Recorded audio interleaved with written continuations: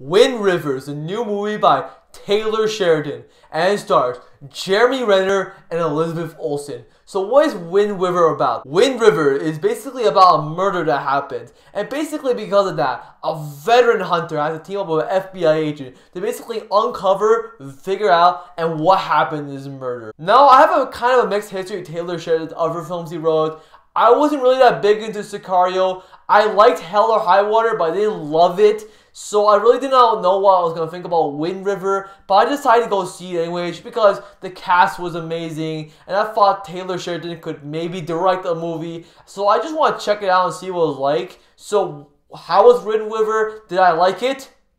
I gotta say, this movie is fantastic. The first thing I've got to praise in this movie is the script and the story. Taylor Sheridan wrote the script and he did a phenomenal job writing this movie and the story itself. Like, you think it goes one way, but it goes the exact opposite. It avoids a lot of cliches. It's a very good script by Taylor Sheridan. The direction by Taylor Sheridan is amazing. He's a first-time director, and I did not see that at all. He felt like a pro. He felt like he knew what he was doing. He put together this great film, and also I gotta talk about the cinematography. The cinematography is gorgeous. It's kind of a flat look, which makes sense for the subject matter of the film, but it's also very gorgeous. It shows a bunch of the lands, scenery, just looks like a very gorgeous and well shot film. I also gotta talk about the performances. They're career best by Jeremy Renner and Elizabeth Olsen. First of all, let's start with Jeremy Renner. Jeremy Renner gives so much good subtlety to his performance. He's a very emotionally layered character.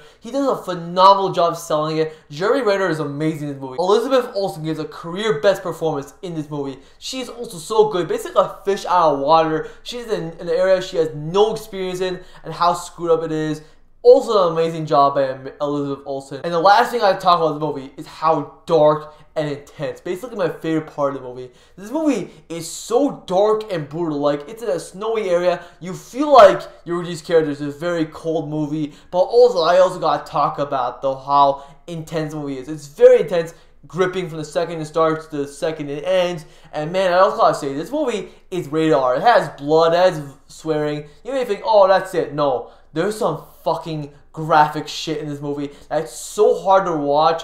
It's like so brutal, but I gotta commend the filmmakers for actually having the balls to do it. Now we have one problem in this movie. This movie, I loved every single second, but this movie didn't feel overly long. I loved every single second, but it kind of feels a little bit too short because the ending was kind of rushed for my taste, at least for my taste. It's a very small nitpick.